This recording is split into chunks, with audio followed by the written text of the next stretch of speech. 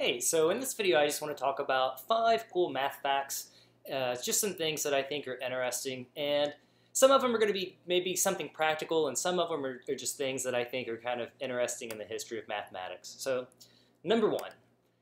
So this is probably the one that's actually going to be maybe a little bit useful from time to time. So it turns out that if you want to find a percentage of a number, say x% of the number y, you can instead turn that into finding y% of x. It's the same thing. And I was showing this to somebody and telling somebody, and they thought this was really cool, and I thought, okay, well, let's include it. So, for example, suppose somebody wanted to know what is 32% of the number 25. You can turn that around and just say, okay, well, let's just calculate 25% of 32 instead.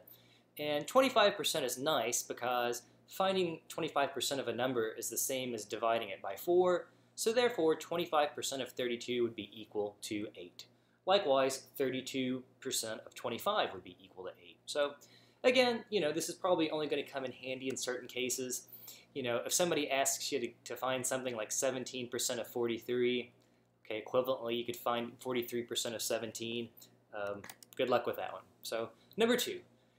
So this is one that I've seen, it's been making the rounds on social media for quite a while now. It turns out that there are 10 factorial seconds in 6 weeks.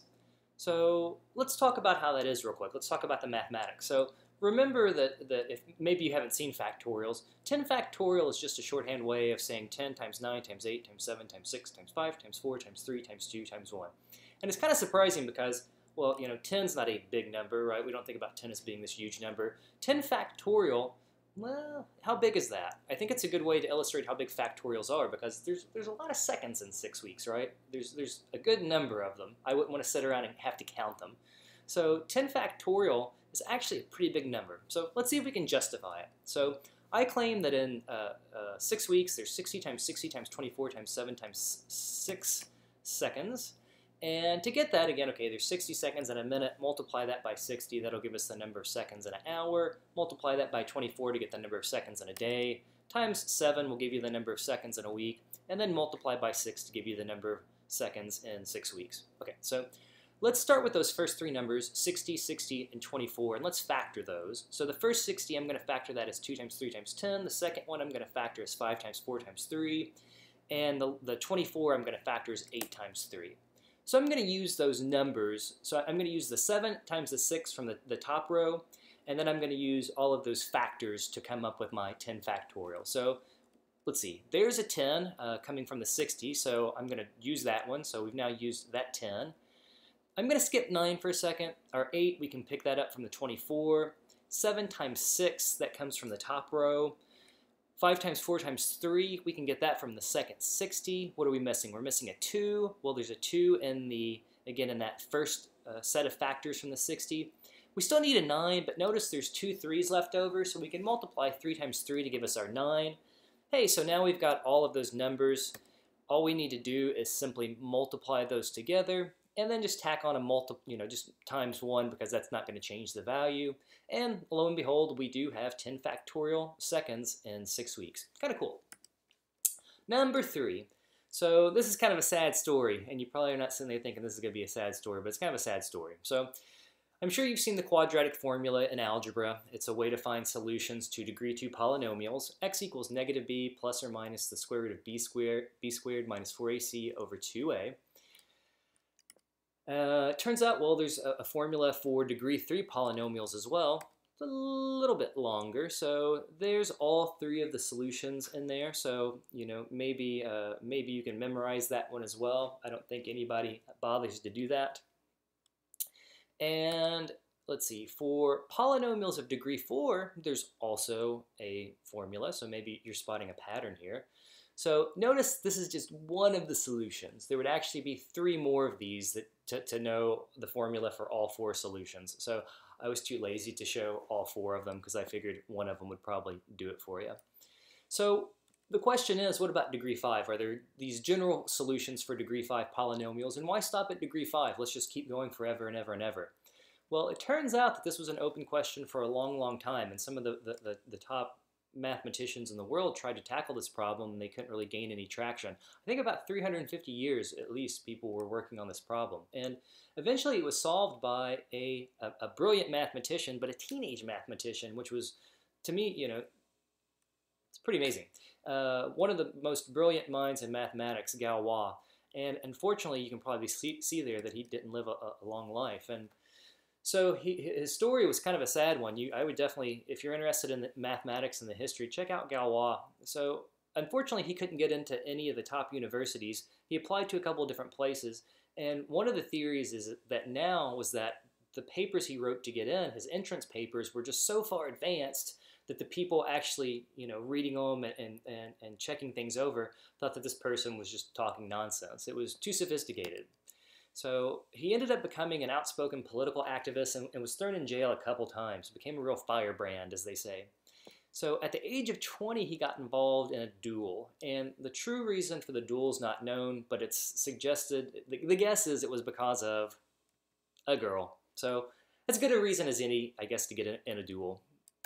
So, Galois knew that his dueling ability probably wasn't up to his mathematical ability. So the night before he got into this duel, he started sort of summarizing a lot of his ideas and his notes and mailing them out and getting them to people. The stories, they kind of romanticize the story, like he just wrote all night and poured out and made this great a work of mathematical ability, and that became like his main thing. But it wasn't. His work was already out there, but he definitely summarized a lot of important ideas and got those into the hands of other people. So the next day the duel began, and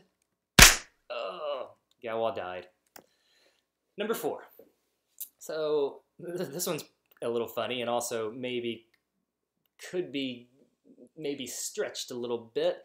But the claim is the smarty pants Hippasus that proved that irrational numbers exist was put to death by drowning. And he was put to death by drowning because he discovered irrational numbers exist.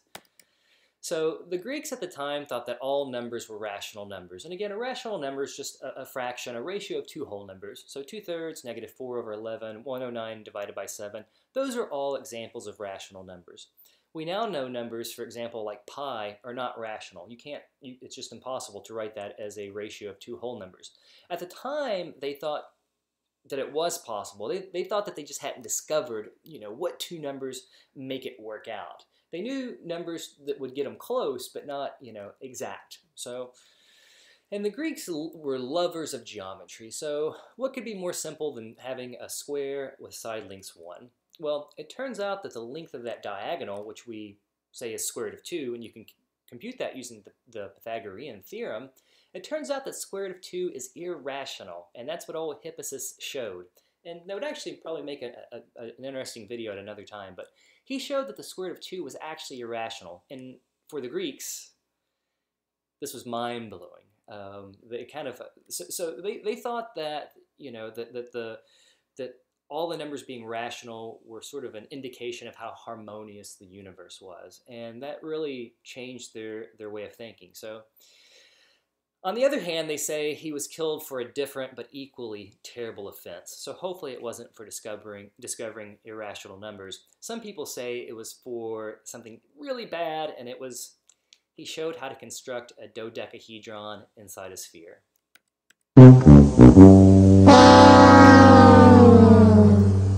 So number 5. So in the monumental work by Russell and Whitehead, the Principia Mathematica, I've got a part of it right here. Hopefully you can see that. It's actually in 3 volumes now if you want to buy it. I don't think anybody wants to read it. Seminal work. It was a big, big deal. And again, we can talk about the history of that another time.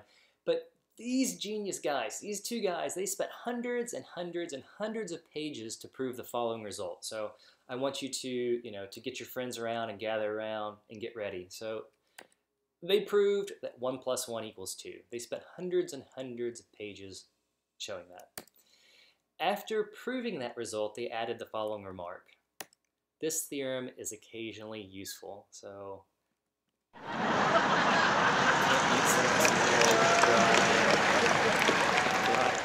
British humor. So just to show you a random page from their book, here's one, and I can say for sure that's what they look like. So it's pretty obscure stuff. So anyways, those are my 5 math facts. I hope you like it. Feel free to subscribe to my channel, comment on the video, like it, share it. That helps me. I'm on Twitter, not much of a tweeter, Patrick_JMT. I do sometimes give away free pizza, especially around important test times. So maybe it's worth your while to follow on the Twitter. Maybe you'll get some pizza. If you like these types of videos, my donors at Patreon really help support me and help me do this. So it's just a hopefully cost-effective way for you all to be a supporter. And I really appreciate it if you consider it. So that's it for me. Thanks for watching, and I appreciate it.